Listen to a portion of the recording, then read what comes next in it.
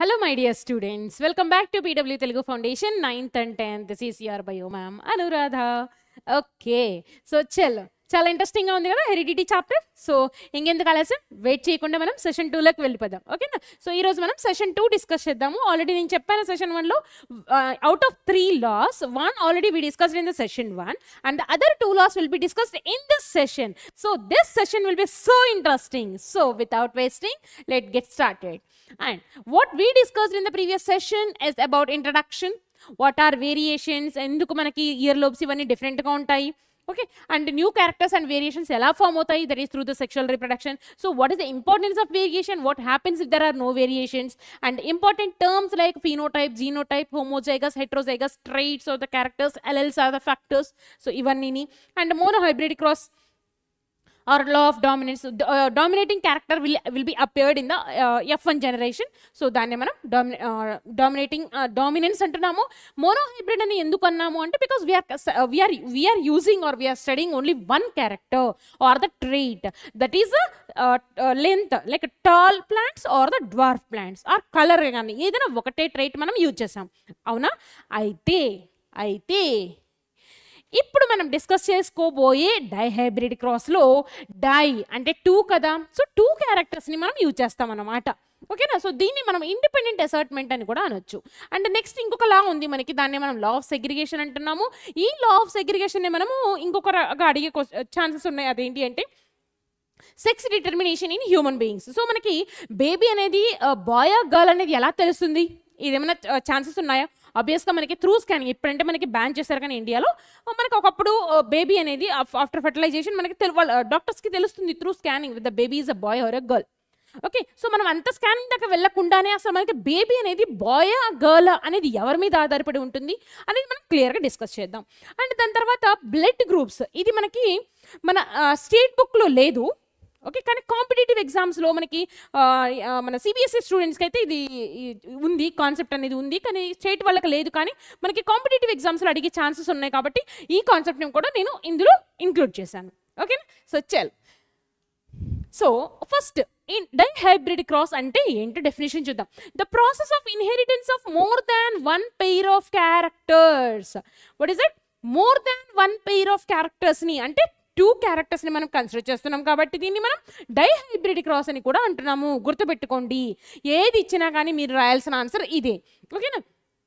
ఇప్పుడు ఏం చేద్దాము, ఫస్ట్ మనము ఇప్పుడు 2 క్యారెక్టర్స్ అనుకుంటున్నాం కదా. సో ఫస్ట్ మనం ఇక్కడ ఏమేమి తీసుకున్నామంటే ఫీనోటైప్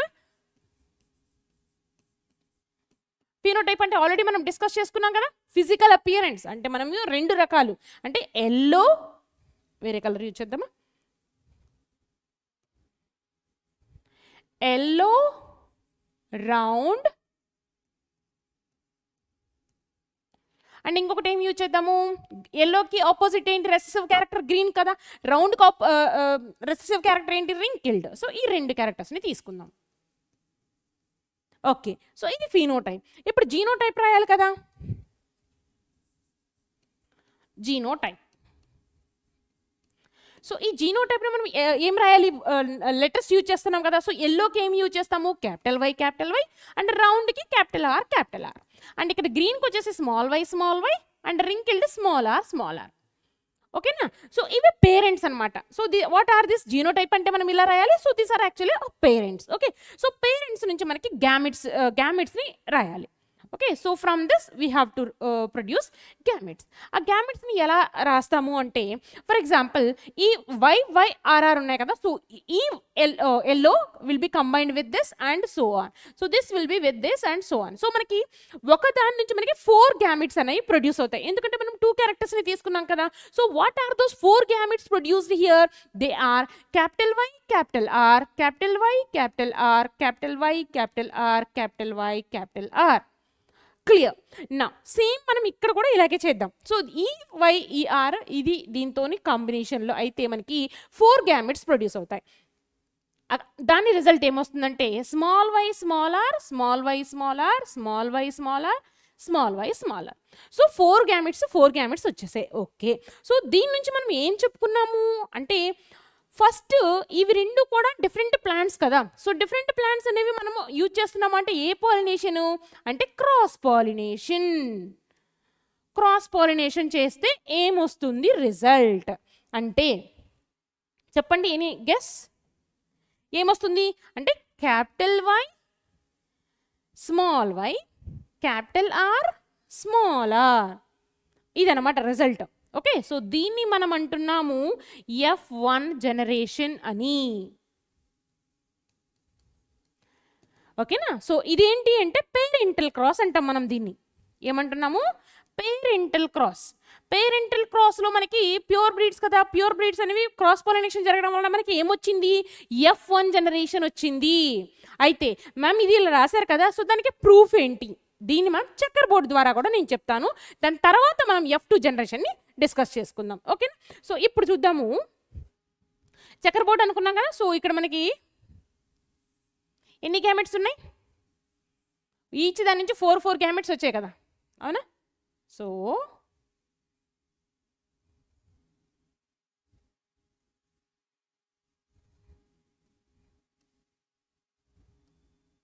16 బాక్సెస్ ఉన్నాయా? 21 2 3 4 ఇక్కడ మనం ఇది రాయాలి కదా, ఏంటంటే మనం ఏం తీసుకుంటున్నాము అనేది రాయాలి కదా. సో ఇక్కడ మనకి కార్నర్లో మేల్ ఫీమేల్ రాస్తున్నాం. అండ్ ఇక్కడ ఏం రాయాలి అంటే గ్యామీట్స్, ఈ గ్యామీట్స్ ప్రొడ్యూస్ అయ్యాయి చూడండి, ఇవి ఈ 4 ఒక రోలో, ఈ 4 ఒక రోలో రాద్దాం. ఓకేనా, సో ఇక్కడ నేను రాస్తున్నాను capital y capital are capital y capital are so on. And ఇక్కడ small y small are small y small are small y small are small y small are. ఇప్పుడు కాంబినేషన్ చేయండి, ఈ బాక్సెస్ కంప్లీట్ చేయండి ఫాస్ట్గా. మీరు కూడా నాతో పాటు చేస్తే మీకు క్లారిటీ వస్తుంది. వినటం వల్ల అర్థమవుతుంది కానీ మనం చేసేటప్పుడు మిస్టేక్స్ వస్తాయి. So small y capital are small are capital y small y capital are small are. So అన్నీ ఇలాగే వస్తాయి. మీరు ఫిల్ చేయండి బాక్స్. ఎగ్జామ్లో మాత్రం ఇలా హెరో మార్క్స్ పెట్టద్దు. ఓకేనా, సో ఇట్లా వస్తాయి కదా. సో సేమ్ మనకి రిజల్ట్ ఏమొచ్చింది చూడండి, capital y small y capital are small are. Clear కదా. సో దీన్ని బట్టి మీకు ఇది ఏం జనరేషన్ అంటున్నాము? F1 జనరేషన్ కదా. అయిపోయిందా? ఇప్పుడు ఈ F1 జనరేషన్ని తీసుకొని మనం F2 జనరేషన్ చేయాలి. ఓకేనా, సో F1 జనరేషన్లో కామన్గా మనకి చూసుకోండి capital y small y capital are small are వచ్చాయి. So capital y small y capital are small are capital y small y capital are small are వచ్చాయి, అవునా? సో వీటిని ఏమనుకుంటున్నాం మనము? పేరెంట్స్ అంటున్నాము. So 1 is dominating and 1 is resistive అనుకుంటున్నాం కదా. 1 male అనుకోండి, మన అవగాహన కోసం సారీ, ఒకటి మేల్ అనుకోండి, ఒకటి ఫీమేల్ అనుకోండి. ఓకేనా, సో దీన్ని మేల్ అనుకోండి, దీన్ని ఫీమేల్ అనుకోండి. అయిపోయింది. ఇప్పుడు మనం ఏం చేయాలి? Next step as usual. So ఇక్కడ నుంచి మనము గ్యామిట్స్ అనేది రాయాలి. గ్యామిట్స్ని ఎలా రాయాలో ఆల్రెడీ చెప్పాను కదా. సో మళ్ళీ చూడండి ఒకసారి, వైట్ అయితే అర్థమవుతుంది. సో ఇక్కడ ఈ వైతో ఈ వైని ఈ ఆర్తో, ఈ వైని ఈ ఆర్, సో ఇక్కడ ఇలా, సో దీంతో కాంబినేషన్ అనమాట. సో ఇప్పుడు మనకి ఏమేమి గ్యామెట్స్ వస్తాయి చూడండి జాగ్రత్తగా. Capital y capital are capital y small are small y capital are small y small are. Same ఇక్కడ capital y capital are capital y small are small y capital are small y small are. ఇవి gametes. Okay, so ఇక్కడ మనకి on self pollination result ఏమొస్తుంది? So ఆ result కోసం మనము చెక్కర్ board draw చేద్దాం. ఓకేనా, సో ఇక్కడ మనం చూడండి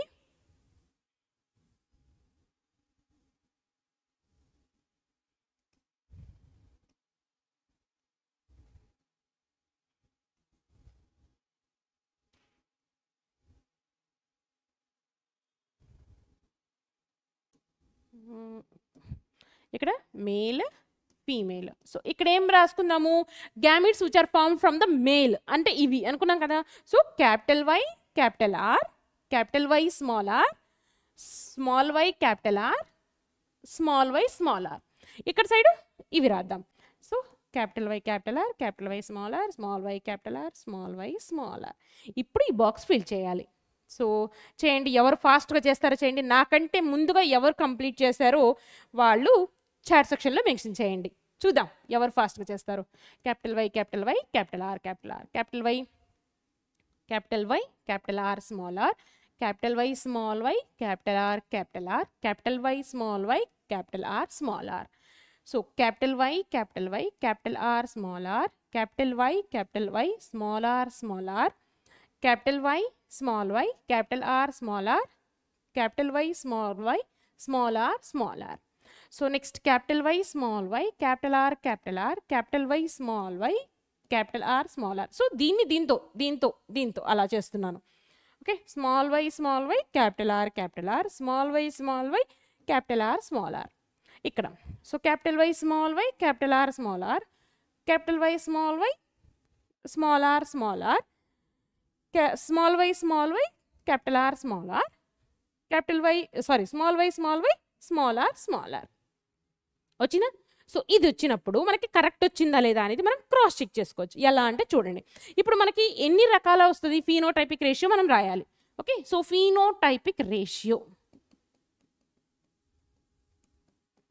వచ్చేసి మనకి 9:3:3:1 ఇది రాస్తాం. అయితే 9 ఏంటి అంటే yellow round, yellow wrinkled, green round, green wrinkled. Okay, ఇప్పుడు మనం చేసింది కరెక్టా కాదా అనేది మనం తెలుసుకోవచ్చు. ఇప్పుడు ఎల్లో రౌండ్ మనం 9 అని రాసాం, 9:3:3:1 కదా. So yellow round and children గుర్తుపెట్టుకోండి, ఎల్లో అంటే క్యాపిటల్ వై ఉన్న ఎల్లోనే, క్యాపిటల్ వై, స్మాల్ వై ఉన్నా కానీ మనం ఎల్లోగానే కన్సిడర్ చేస్తాం. అలాగే మనకి క్యాపిటల్ ఆర్, స్మాల్ ఆర్ ఉంటే రౌండ్ అని, క్యాపిటల్ ఆర్ ఉన్న రౌండ్ అని కన్సిడర్ చేస్తాం. Okay, because of dominating character. So దాన్ని బట్టి మనం ఈ టేబుల్ని కంప్లీట్ చేద్దాం. ఫస్ట్ ఏంటి, ఎల్లో రౌండ్,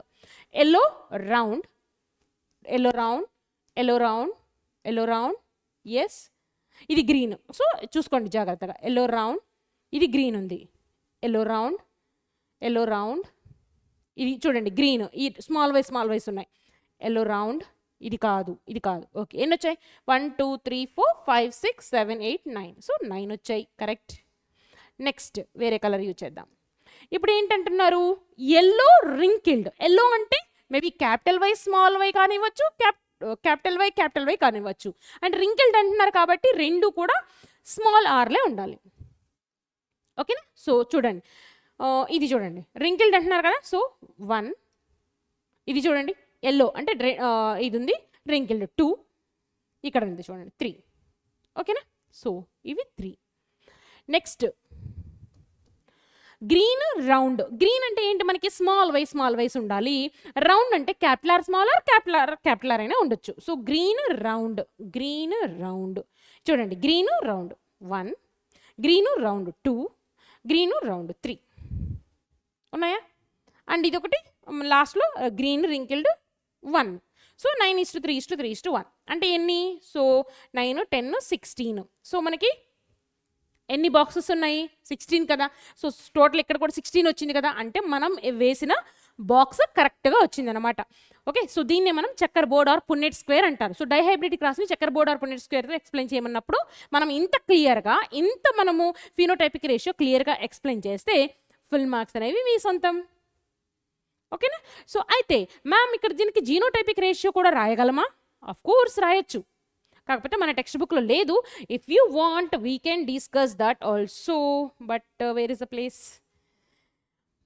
ఓకే, ఎక్స్ప్లెయిన్ చేసుకుందామా, కాకపోతే అంత మనకి ఎగ్జామ్లో మెన్షన్ చేసి గుర్తుపెట్టుకోవాల్సిన అవసరం అయితే ఏం లేదు. Okay, so that is your wish.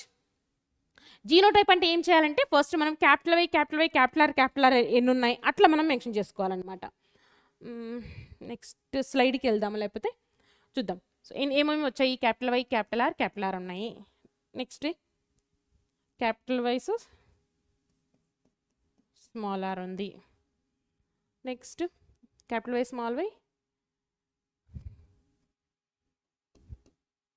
Capital are, small are ఉందా. ఒకే పేజ్ అయితే ఈజీగా ఉంటుంది.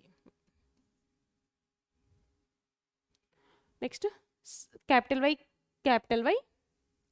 Small y, capital are, small are, capital y, small y, capital are, small are. ఓకేనా. నెక్స్ట్ చూద్దాం. సారీ, ఇక్కడ క్యాపిటల్ వై క్యాపిటల్ ఆర్, అది already మనం రాసేసాం కదా. So capital y small are capital y small are. Next capital y capital are small are, ఇది రాసేసాం already. Capital y small are రాసామా? Capital y ఇది రాసేసా, రాయలేదు. Capital y small are capital y small are.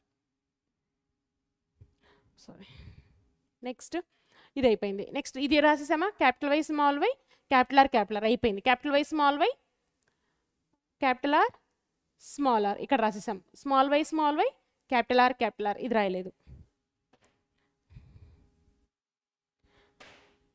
Small y capital are అంతే కదా. అంతే, correct. ఇది అయిపోయింది. Small y capital are small are.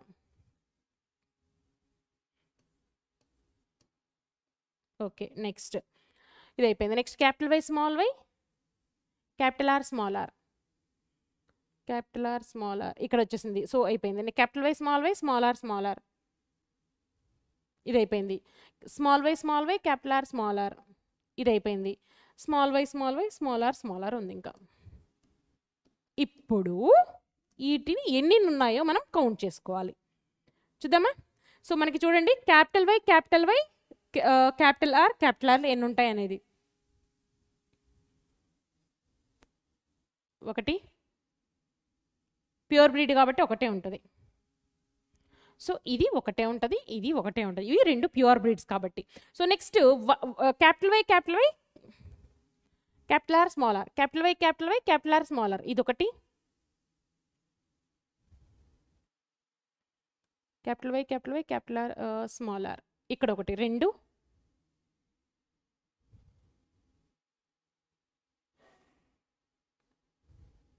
మూడు. Capital y capital are small ఆరా. ఒక పేజ్లో ఉంటే ఈజీగా ఉంటుంది. ఇక్కడ చూడండి, 1 2 వేరే కలర్ ఇచ్చేద్దాం. ఇక్కడ 1 ఇక్కడ 2 కదా. ఇంకెక్కడన్నా ఉన్నాయా? Capital y capital are small are ఉన్నాయి కదా. సో రెండే ఉన్నాయి. 2.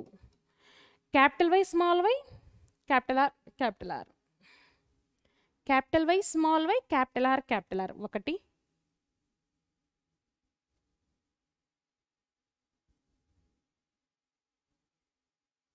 ఒకటే ఉంది. Capital y capital are capital y capital are small are ఇదొకటి. 2 3 4. ఇప్పుడు capital y small are capital vice small ఆర్స్ రావాలి. క్యాపిటల్ వైస్ స్మాల్ ఆర్ ఎక్కడ ఉన్నాయి?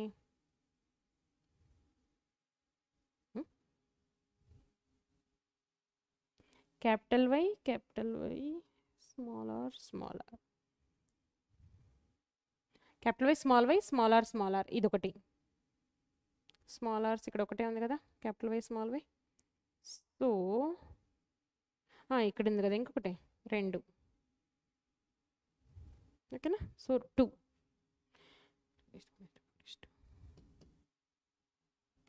క్యాపిటల్ వై ఒక్క నిమిషం.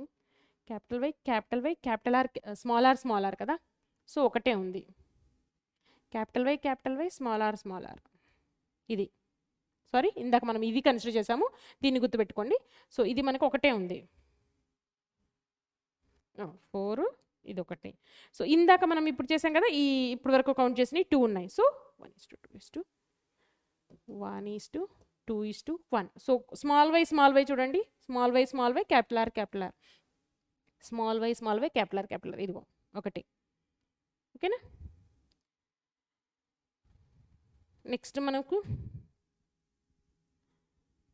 Small y capital are small y ఇది ఒకటి small y capital are small are ఇక్కడ ఇది కాదు స్మాల్ వై ఇది సో అయిపోయింది లాస్ట్లో ఇదనమాట. సో చూడండి ఇప్పుడు వచ్చాయా 3 4 8 9 10 11 12 13 14 15 అంటే ఇంకొకటి ఎక్కడో మిస్ అయింది. సో ఒకటి మిస్ అయ్యాం అంతేనా. 4 మిస్టేక్ జరిగిందంటే ఒకసారి చెక్ చేసుకుంటే మనకు ఇక్కడ 1:2:2:4 ఇక్కడ 2 రావాలి. 2 వస్తాయి చూసుకోండి ఒకసారి 1 2 2 4 1 2 1 2 1. సో మనకి టోటల్ 16. ఇదేంటి అంటే జీనోటైపిక్ రేషియో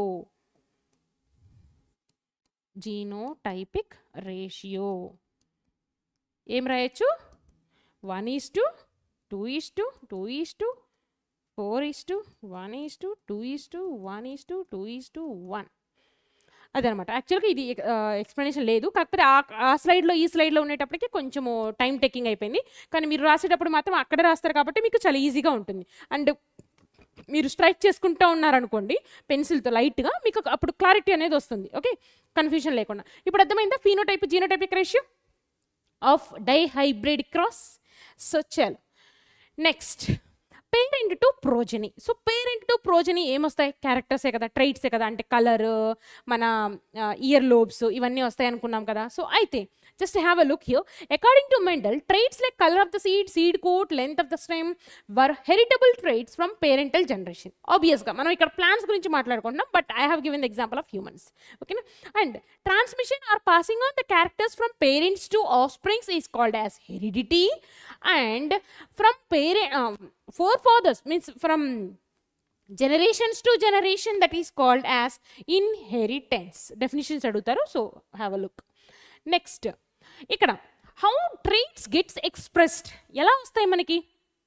సింపుల్, మనకి స్పర్మ్ మనకి in the sense I'm talking about the human, same ప్లాంట్స్లో కూడా అలాగే జరుగుతుంది. సో స్పర్మ్లో ఉన్న న్యూక్లియస్ ఎగ్లో ఉన్న న్యూక్లియస్ ఫ్యూజ్ అవ్వడం వల్లనే కదా మనకి జైగోట్ ఫామ్ అవుతుంది. అంటే న్యూక్లియస్లో ఏముంటాయి జెనెటిక్ మెటీరియల్ అంటే క్రోమోజోమ్స్లో డిఎన్ఏలో జీన్స్ ఉంటాయి. ఆ జీన్స్ అనేవి మనకి responsible. For example curly hair ఉంది, కర్లీ హెయిర్ సంబంధించిన gene, maybe my father are my mother is having this the gene that is transform to me అలా. సో అక్కడ నుంచి మనకి ట్రైట్స్ అనేవి క్యారెక్టర్స్ అనేవి వస్తున్నాయి. Okay, so just have a look here. Mendel హైపోథసైజ్ that each character are the trait expressed due to a pair of factors called alleles are the jeans. Okay, pair of factors అంటున్నాం. Pair of factors అంటే one from the mother, one from the father. So it becomes a pair in a human in the next generation. ఓకేనా. And gene is a segment of nucleic acid in the sense DNA, deoxyribonucleic acid, and responsible for the expression of a trait which is present in the nucleus of every cell. Ade cheppanu kada example. So for example curly hair ochindi ante maybe my mother or father is having that gene, or my forefathers, maybe I got from forefathers that gene responsible for that I received, that's why I am having the curly hair. అర్థమైందా. So it controls the expression of a trait are the character. ఆబ్వియస్గా ఎవరు control చేస్తారు మన characters, మనం ఇలా ఉన్నాము, మన యొక్క కలర్ కానివ్వండి, మన యొక్క ఏదైనా సరే. ఆర్పీ ప్లాంట్స్లో చూసుకున్నట్లయితే వాటి యొక్క పాడ్ కానీ, కలర్ ఫ్లవర్ కలర్ కానీ, ఫ్లవర్ పొజిషన్ కానీ, ఇవన్నీ ఎక్కడి నుంచి వస్తాయంటే simple jeans are responsible. Okay, so jeans only responsible for reason that why particular characters comes into the next plant or next generation అనేది. ఓకేనా. సో నెక్స్ట్ ఇక్కడ మనం ఇంకొక కాన్సెప్ట్ అంటే ఫేమస్ సైంటిస్టుల గురించి నేర్చుకోబోతున్నాము. ఎవరు అంటే వాళ్ళు వాట్సన్ అండ్ క్రిక్. ఇక్కడ మనకు ఆల్రెడీ ఉంది చూడండి. So who are the Watson and Crick.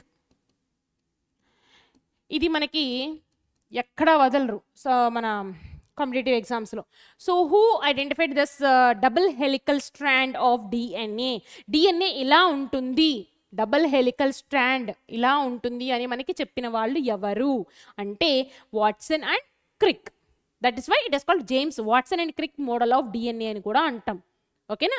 అయితే ఇవి ఈ 2 హెలికల్ స్ట్రక్చర్స్ కదా, ఈ 2 హెలికల్ స్ట్రక్చర్స్ అనేవి దేంతో జాయిన్ అవుతాయి అంటే you can see here they are having the sugar and phosphate bonds. They are having the alternate sugar and phosphate bonds. They are joint with nitrogenous bases, these are called nitrogenous bases. What are they? In the sense they are adenine, guanine, thymine and cytosine.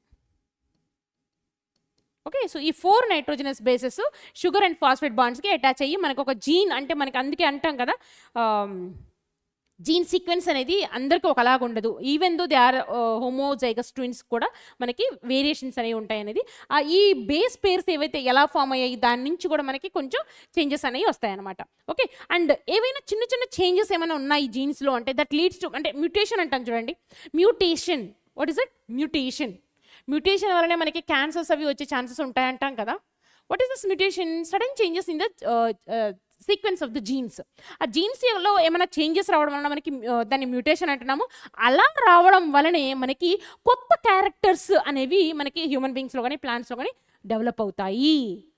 Okay, so you can say that these genes are responsible. If there are any changes in the genes, that leads to variations. If there are variations, these all variations, we may say that small variations, but these all small variations may lead to the major evolution. Okay, so variations leads to evolution. అర్థమైందా?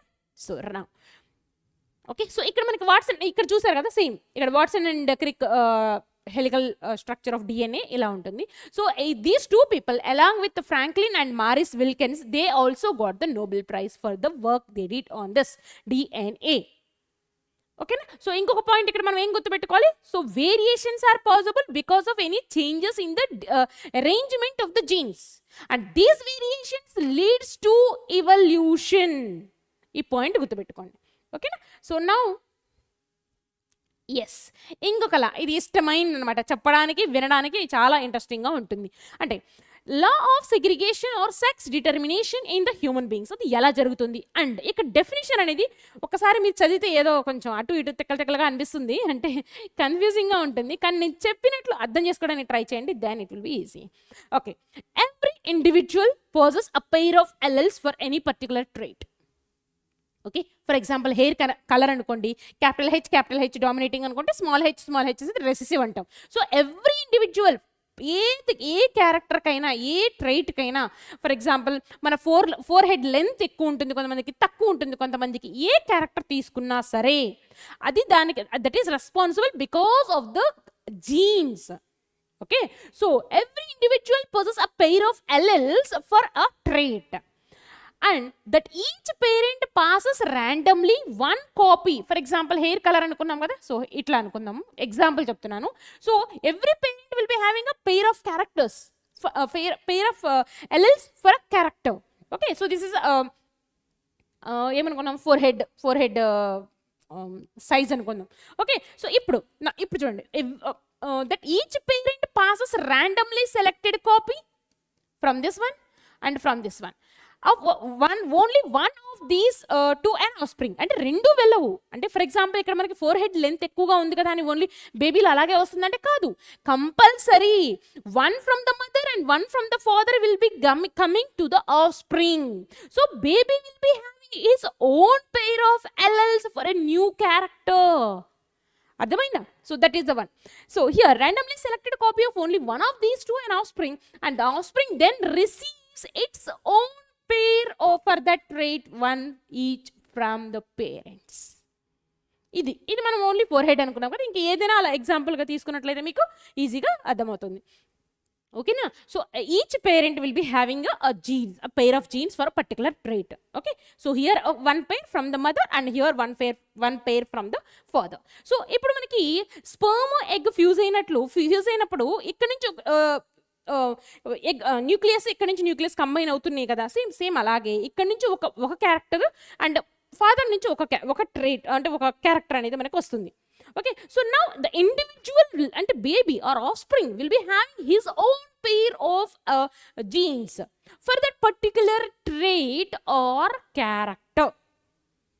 Okay, మళ్ళీ confuse అవ్వద్దు, ట్రేట్కి క్యారెక్టర్కి same. Okay, alleles are the factors responsible for character అంటున్నాను. Okay, అవన్నీ కొంచెం ఈజీగానే ఉంటాయి. మళ్ళీ మళ్ళీ కొంచెం వింటే ఒకసారి చెప్పాను కదా, ఇందాక కీవర్డ్స్ డిస్కస్ చేశాం కదా. So if you have doubts you can go through that. So ఇదన్నమాట. ఇప్పుడు మీకు డెఫినేషన్ అర్థమైంది కదా. ఇక్కడ మనకి హ్యూమన్ బీయింగ్స్లో ఇక్కడ డ్రా చేద్దామా, ఓకే ఇక్కడ చూద్దాము.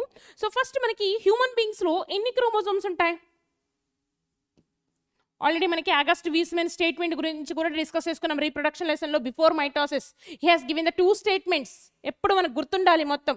So human beings will be having the 23 pairs of chromosomes. అవునా? pairs of chromosomes. out of that 22 pairs of chromosomes, they are number and morphology will be same for male and female. So అలాంటి వాటిని మనం ఏమంటున్నాము అంటే autosomes అంటాం. ఇప్పుడు 22 pairs అయిపోయినాయి కదా, ఇంకా లాస్ట్ పేర్ ఉంది కదా. ద లాస్ట్ 1 pair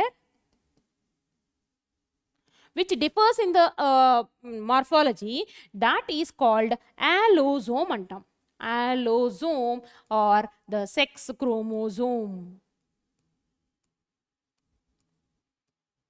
ఓకేనా? ఇప్పుడు మనం ఫ్లో చార్ట్ డిస్కస్ చేసుకుందాం. ఇప్పుడు ఏమనుకున్నాం, మనకి మేల్ ఫీమేల్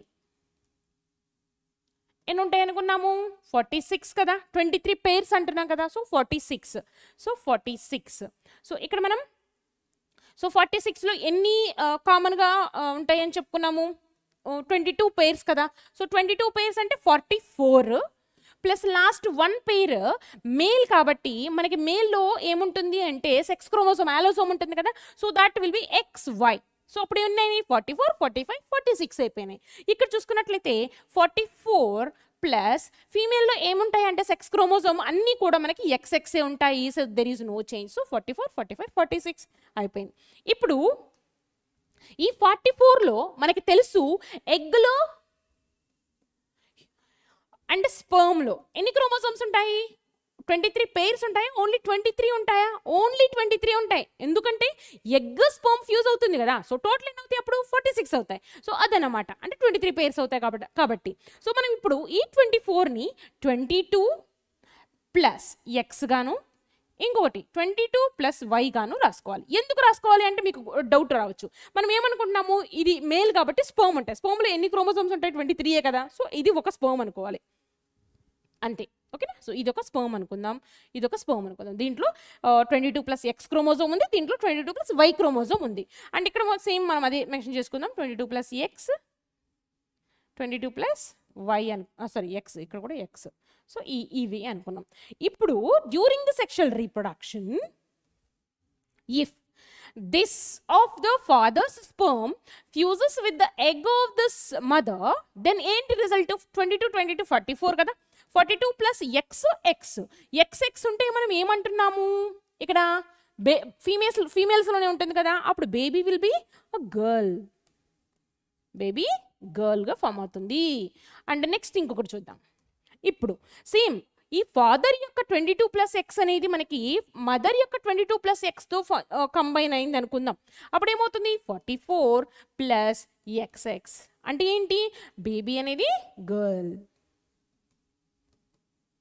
గర్ల్స్లోనే కదా XX క్రోమోజోమ్స్ ఉంటాయి. నెక్స్ట్ ఇంకొకటి దానికి వెళ్దాం. ఇప్పుడు ఈ 22 ప్లస్ వైస్, ఈ యొక్క స్పర్మ్ అనేది మదర్ యొక్క ఈ 22 ప్లస్ ఎక్స్తో కంబైన్ అయింది అనుకుందాం. సో అప్పుడు ఏమవుతుంది? 44 ప్లస్ XY. వై అనేది దేంట్లో ఉంటుందని చెప్పుకున్నాము? మేల్స్లో కదా. సో బేబీ అనేది బాయ్. రైట్. నెక్స్ట్ ఇప్పుడు ఈ యొక్క 22 ప్లస్ వై అనే స్పర్మ్ మనకి మదర్ యొక్క 22 ప్లస్ ఎక్స్తో కంబైన్ అయింది అనుకుందాం అనుకోండి. 24 ప్లస్ XY, బేబీ అనేది బాయ్. అంటే దీని వలన మీకు ఏమర్థమైంది? There are 50% chances for the baby bye and a girl. అర్థమైందా? అండ్ ఇంకొకటి ఏంటంటే ఇక్కడ మరి ఇంత ఈక్వల్ పర్సంటేజ్ ఉన్నప్పుడు ఎందుకు మ్యామ్ మనకి జెండర్ రేషియో అంత డిఫరెన్స్ ఉంది, అంటే male and female ratio difference ఉంది అంటే because of some certain circumstances as we discussed in the 6th chapter, like female foeticide, abortions, MTP కావచ్చు, నార్మల్గా కూడా. సో వీటన్నిటి వలన ఏమవుతుందంటే జెండర్ వేరియేషన్ అనేది ఎక్కువగా కనిపిస్తుంది. ఓకే, సో దీన్ని బట్టి మనకి ఏమర్థమైంది? There are equal chances for the baby bye and a girl. And ఇక్కడ ఇంకొక question, who is responsible for the gender of the baby? Gender of the బేబీని ఎవరు డిసైడ్ చేస్తున్నారు?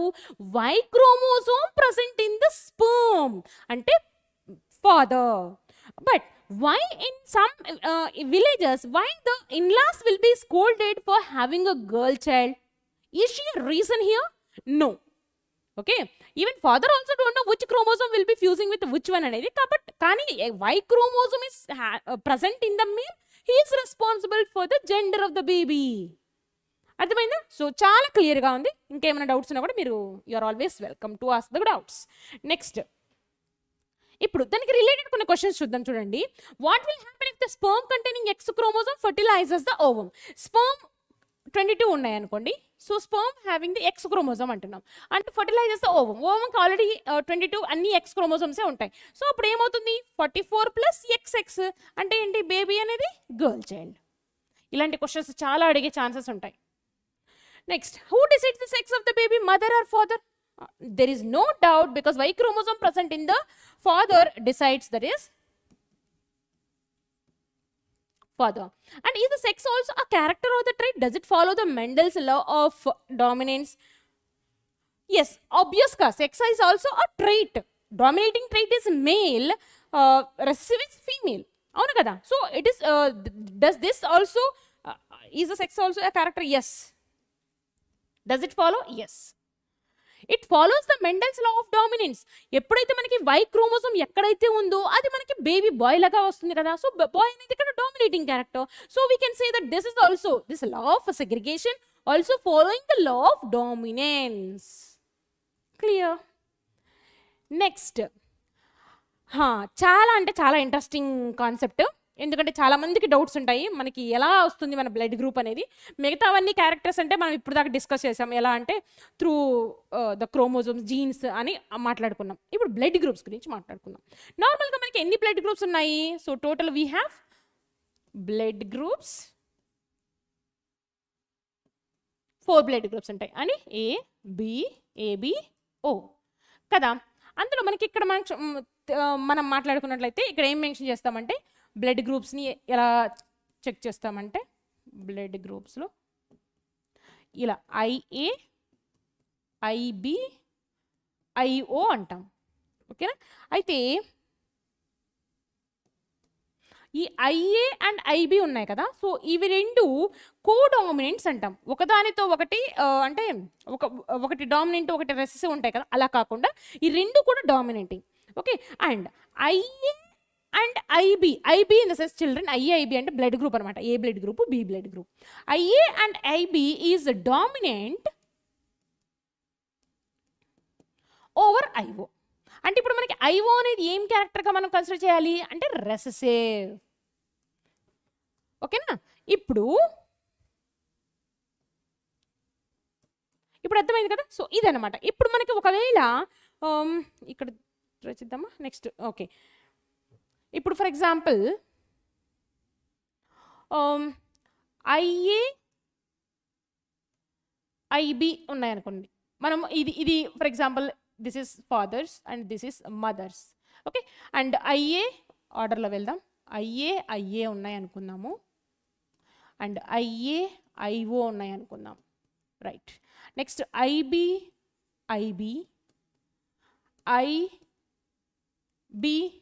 IO అనుకుందాం. నెక్స్ట్ IB అనుకుందాం. నెక్స్ట్ IO అనుకుందాం. For example ఇలా ఉన్నాయి కాంబినేషన్స్ అనేవి. అప్పుడు మనకి ఎలాంటి బ్లడ్ గ్రూప్ వస్తుంది? ఇప్పుడు ఐఏ అంటే నార్మల్గా డామినేటింగే కాబట్టి ఏ బ్లడ్ గ్రూప్ వచ్చే ఛాన్స్ ఉంటుంది of స్ప్రింగ్కి.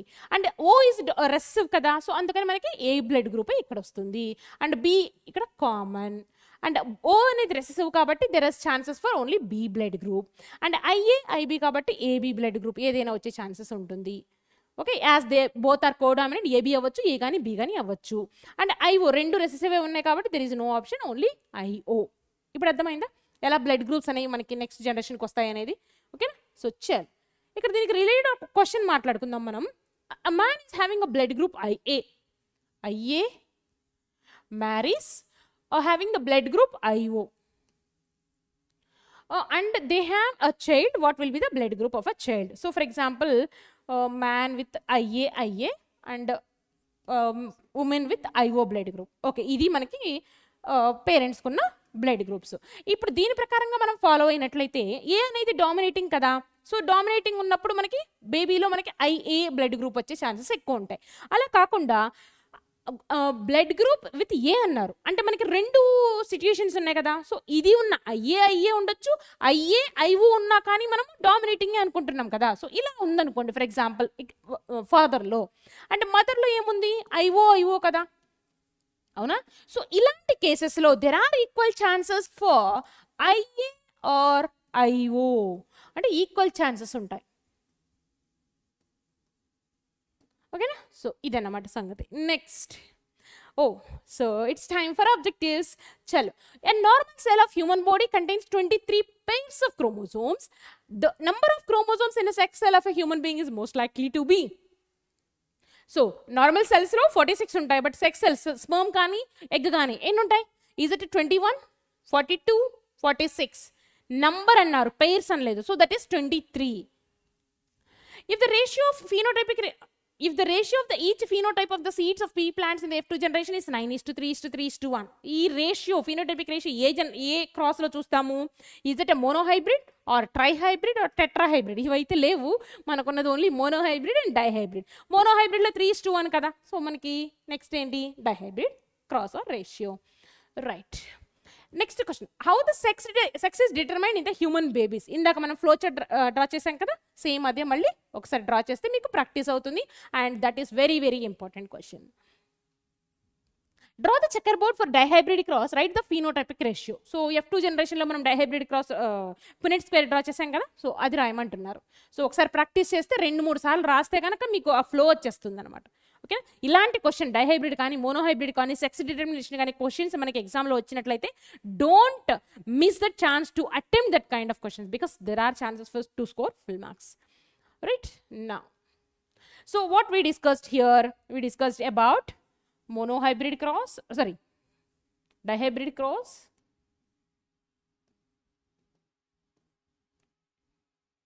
and parent to progeny genes గురించి మాట్లాడుకున్నాం కదా, అండ్ సెగ్రిగేషన్